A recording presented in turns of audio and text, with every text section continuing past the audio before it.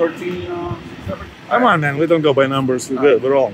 All right, guys. What's going on? I got Rolando here with me, one of our Voyager business partners, and we're here to talk about fuel prices, man. Like, first off, how long you been in the game, Rolando? Been in the game for a couple months already. All right, so a couple months with us, but I'm saying, how long have you been in the business? The business for 25 years. So what about these fuel prices? Is this the first time you see this, or the first time I've seen this? Yep. What about 08? What were the fuel prices back then? Kind of high? Well, not that high than right now.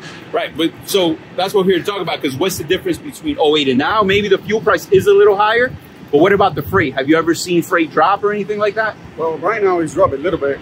This last week passed by, dropped a little bit. All right, but at the end of the day, I see you're still moving. Hey, do you think that fuel price is going to take you out of business? Well, I hope not. That's my spirit right there. There you go.